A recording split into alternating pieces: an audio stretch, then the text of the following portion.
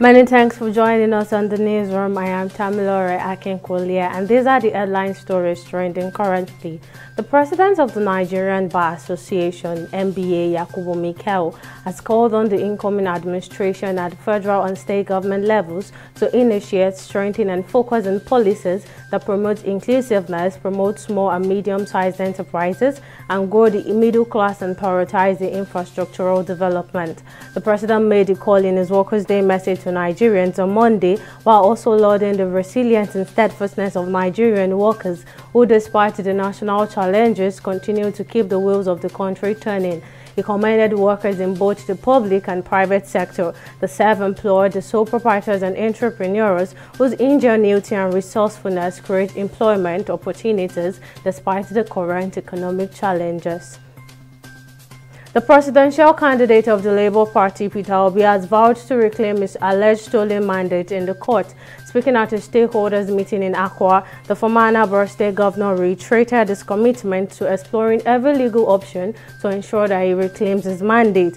Obi has contested in the last presidential election and came third behind the president-elect Bola Tinubu of the All Progressive Congress (APC) and Atiku Abubakar of the People's Democratic Party (PDP). The All Progressive Congress (APC) says Victor Gaidiom and Ali Rotimi Amaechi, former Minister of Transportation, will remain the vice chairman in the South-South geopolitical zone.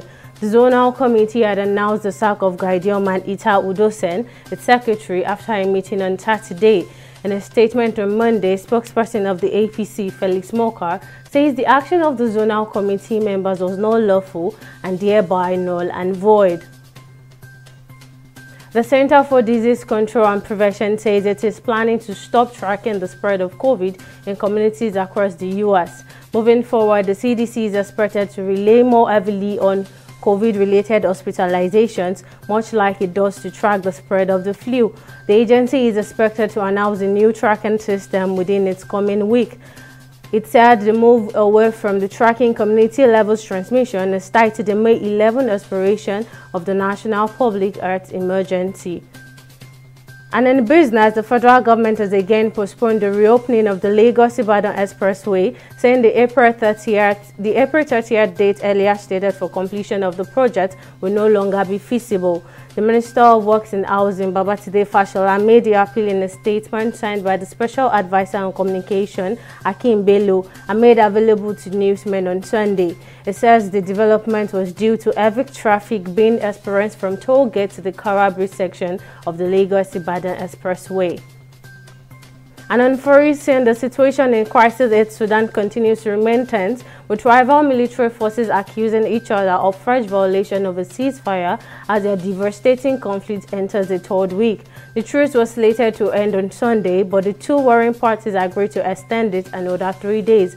According to the country's health ministry, at least 528 people have been killed and 4,599 wounded since fighting broke out on April 15, but the UN says the death toll could be much higher.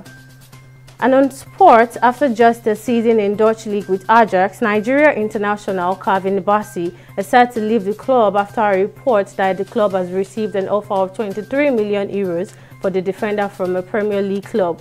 However, things have not exactly panned out nicely for the former Leicester City man, as Bassey struggled to make an impact at Amsterdam, with the club sitting third on the table. The Premier League club that is set to sign the Nigerian player is yet to be disclosed. That's all on the newsroom at this time. Thank you for watching. Bye for now.